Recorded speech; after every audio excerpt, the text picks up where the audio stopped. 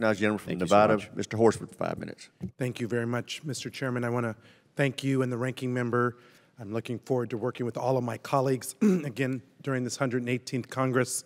And I know that this is a committee that's known for its bipartisan work. And I think that that should be evident in how we address the threats coming from the Chinese Communist Party. I also want to thank our witnesses for testifying today. Your expertise and insight have been informative as we consider the threat that the Chinese Communist Party plays in our national security. I would be remiss not to mention the events that have transpired. Last week, Americans experienced a symbol of the national security challenge we in this committee have been dealing with for years: the Chinese Communist Party's disregard for the United States sovereignty when a surveillance balloon flew over the U.S. airspace.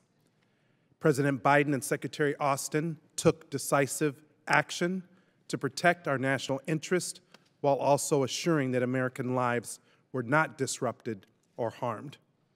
Dr. Sisson, in your September 2022 report on managing the risk of a U.S.-China war, you explained how if the United States is to maintain a constructive role in preventing the outbreak of a cross-strait war, it will need to implement a strategy to deter Chinese aggression that is consistent with U.S. interests and capabilities.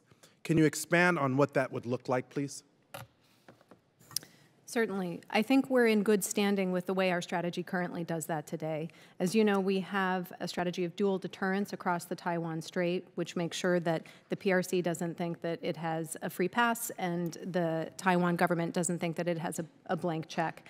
And we support that by continuing to provide adequate defense capabilities in keeping with the Taiwan Relations Act to the defense forces of Taiwan. We continue to make sure that the United States military is capable, combat credible, ready, well-equipped, well-positioned to respond in the case of any indications and warnings of a contingency. And we continue to support the Taiwan people in other unofficial ways by reducing pressures on them to be isolated from the international community and to support the resilience of the Taiwan people. We need to continue to do all of those things while we address China as a strategic challenge. And I'm confident that we're in a good position to do that. We have an enormous number of national strengths, and we're going to continue to rely on those. We have the asset of allies and partners who are like-minded in countering PRC coercion, and these are all attributes that we should take full advantage of. Thank you. And just to restate again, what problems do you foresee us needing to solve in order to compete with the Chinese Communist Party militarily? I don't think we have problems to solve per se. I think we have areas when opportunities to enhance and to develop and to grow. I think that as the competition continues to have highly technological elements, when we talk about resilience in terms of cyber defenses, when we talk about artificial intelligence and its societal implications, those are areas where we're going to need to take a long, hard look at how we develop talent and how we attract talent here domestically. And I mean that from everything from, early childhood education all the way through to visa programs.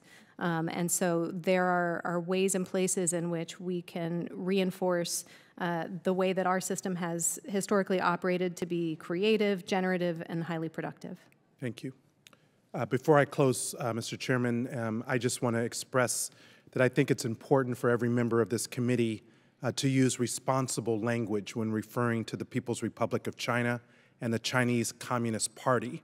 While there are valid reasons to critique the actions of the Chinese Communist Party, it's important that we do not conflate the actions of a political party and the Chinese people.